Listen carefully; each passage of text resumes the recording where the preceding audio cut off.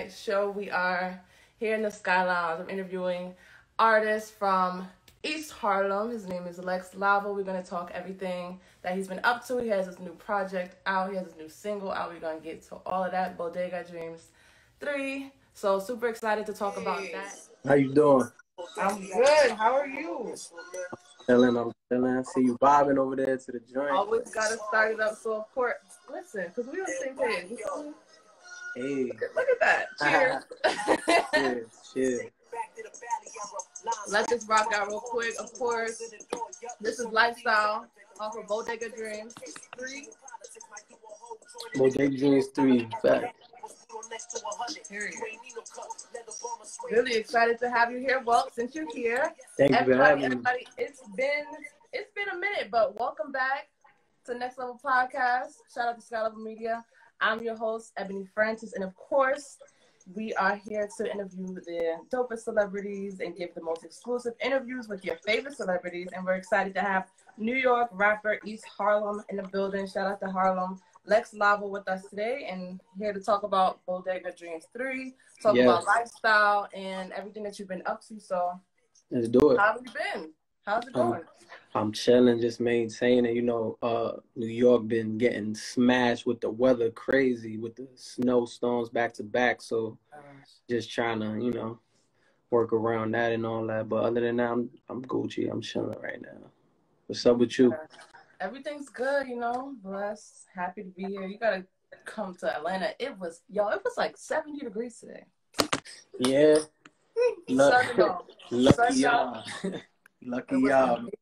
Amazing. Yeah, but yes, y'all. Been too good lately. It's been kind of it's been like back to back snow. Oh literally. Gosh. Crazy. Well, I pray that off and then the snow come back, so it's crazy right now. Well, we're gonna get into a little icebreaker game before we start. And everybody that's coming in, thank you. Welcome to Next Level Podcast. I'm your host, Ebony Francis, and we got Lavo in the building right now. So this icebreaker we're gonna play is gonna be called Wordplay. And we're taking a look at your recent project, of course, Bodega Dreams 3, out everywhere. Go stream that right now. Make sure you go do what you gotta do. Everywhere. And we're gonna play a game based off of your songs. Okay. All right. So the first one is going to be playing off the title, Break Bread. What is your favorite meal to eat with family? If I got to say, you know, a typical Spanish meal got to be like white rice, black beans, and like chicharrón de pollo. That's like boneless chicken. Yes. Yeah. That's like a common Spanish dish that, you know, me and my family eat. Yes, I love it. Listen, my best friend is Puerto Rican, so her mom used to be. You know what it's hitting for. Okay, so based off of the title Glamour Life, we want to know: do you like your girl glam up, or do you like your girl dressed down? I put it to you like this. I rather appreciate them prior to them being glammed up, so I know what I'm getting myself into. And then, you know, if they want to get themselves glammed up later on, you know, it'll be more for me to appreciate. That's how I look at it. You know what I mean? Yes. Listen, ladies, he likes the sweatpants, hair tied, chilling vibes, and then when you get glammed up. Like, I mean, it's cool to give, you know, everybody want to have a good first impression or whatever the case may be. And I'm cool with that. You know what I mean? But you don't got to be all makeup crazy. You know, I'm a man of simple taste, so I don't really care for none of that shit. All right. Y'all heard it here first. Okay. So our next one is our last one. Playing off the title Lifestyle, which is a single. Everybody go stream it. Available on all platforms right now. Right. And 5 years from now, what type of lifestyle do you see yourself living? I'd say a very successful businessman, not only within music, but, you know, in other endeavors that I have planned out that I want to accomplish, you know, over the years, you know, to come. I mean, I'm a type of person, I like to have my hands in a lot of different things. So, like I said, I definitely, I know I'm going to be successful in a lot of different areas, aside from music alone. Dope. Yeah. All right. Well, that was a dope icebreaker. We're going to get into these questions. Everybody that's coming in, Welcome to the Next Level Podcast. I'm your host, Ebony Francis. We got Lavo in here. About to go down. First one, okay, so you're from East Harlem, of course. Right. And we know there's some heavy hitters out of Harlem. There's some heavy hitters out of New York, period. So who are your biggest influences out of New York? I mean, I could give you old and new. If I gotta go old, I could give you like Nas, Pun, I could give you Rakim. I could give you damn. It's a lot of people. I mean, I could go to, the whole routes, and there's a lot of different people that influence me. I guess you could say, or impacted me musically. As far as like, in that era, but even in the new era, you got like you got like French Montana out here. He been doing his thing for years. You got Cardi B. You got a lot of different people been making New York look proud. Welcome home, Bobby Shmurda. He just came home. I know he gonna do his thing. You know what I'm saying? The whole GS9. I know they ready to go crazy. So there's such a diverse culture of music in New York right now, especially now. Like, it's crazy. There's a lot of different things going on. So I mean, I'm impacted by life itself. So whatever's going on around me, if it's dope, I know it's gonna influence me to do something. Might take a little bits and pieces and make it my own. You know what I mean? Yeah. But yeah. Well, that's dope. That's dope. If you okay, so here's my next one. Of course, everybody knows like Bodega. If you live in New York, if you know what is Bodega. Mm-hmm. Bodega, the corner store. But for you, was it self-explanatory? Was it just a simply put, or do you have a story behind why you named it Bodega Dreams 3? Well, that title comes from a book that I read when I was in high school, Bodega Dreams. There's actually a book, and it's based. The book is based in Harlem, in Spanish Harlem, where I'm from. Ironically, so I think I was in maybe 9th grade or something like that. And when I read it, I resonated with it so much that when I started making music around like 17, 18, like really like taking it serious, my first project was Bodega Dreams. Wow. And it's crazy over time, man, I've experienced so much. I actually got to like meet the author just recently. I want to say like about a year ago, he did like a book signing. And it's like a little boutique in the Bronx. And I went and I got to meet him, and I showed him. I was like, yo, dude, like, your book influenced me to like, create music from that. And I named my project Bodega Dreams. And I showed him my whole catalog, and he was like blown away. He was like, wow, like, I didn't think it impacted, people that much to that point. You know what I mean? So, but yeah, Bodega Dreams, it not only stems from the book itself and how it resonated with me, but also, growing up in Spanish Harlem, like you said, there's bodegas on every corner. Like, every corner there's a bodega, and, growing up with my peers and, people that I grew up with around me in the neighborhood, a lot of things go on in those bodegas, in front of them, inside of them, around them, in the neighborhood. There's just a lot that kind of just influenced me.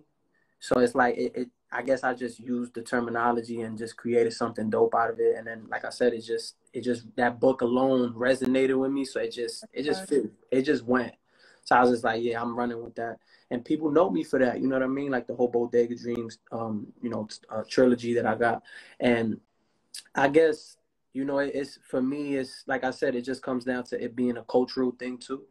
You know what I'm saying? So it's a beautiful thing, man. I love the the creativity behind it, and how it kind of drove me, into wanting to make 2 and 3 and just keep going with it. You know what I mean? I love it. I love the full circle of it all. That's it's crazy. That's dope.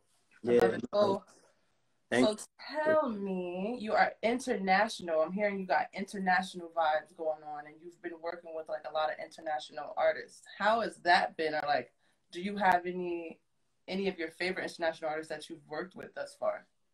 I haven't worked with that many. I mean, as far as like doing records with international artists, I got like maybe 1 or 2, but I definitely have a very big fan base overseas. Yeah. Japan. I got a big fan base out in Japan, South Africa, London, a lot of different places, right? Just to name a few. Yeah. But I gotta say that there's one place in particular that's been showing me love since day one. It gotta be Japan.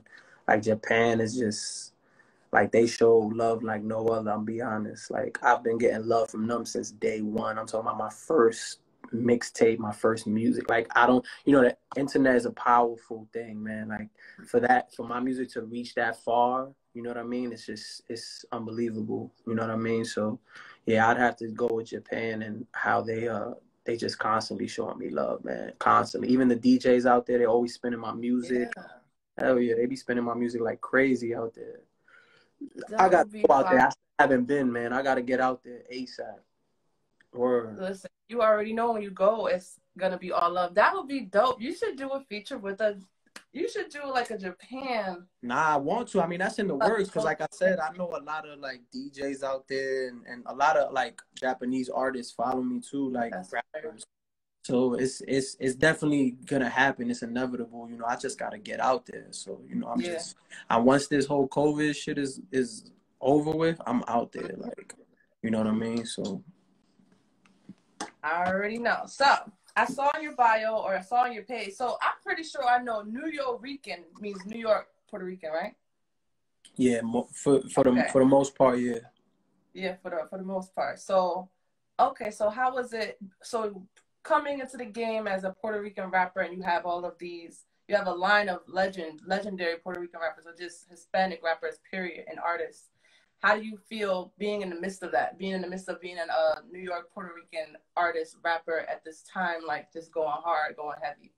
How do you plan on holding that to a high standard?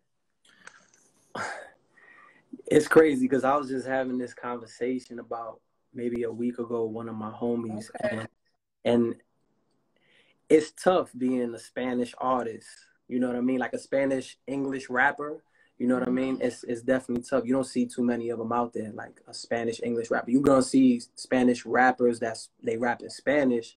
Not to say that I can't, but I got my work cut out for me in a sense where I feel like even just my Spanish influence that I add to what I put into my music, sometimes it resonates with people, sometimes it doesn't. I might be saying some stuff in Spanish that it might go over people's heads and they're like, oh, okay.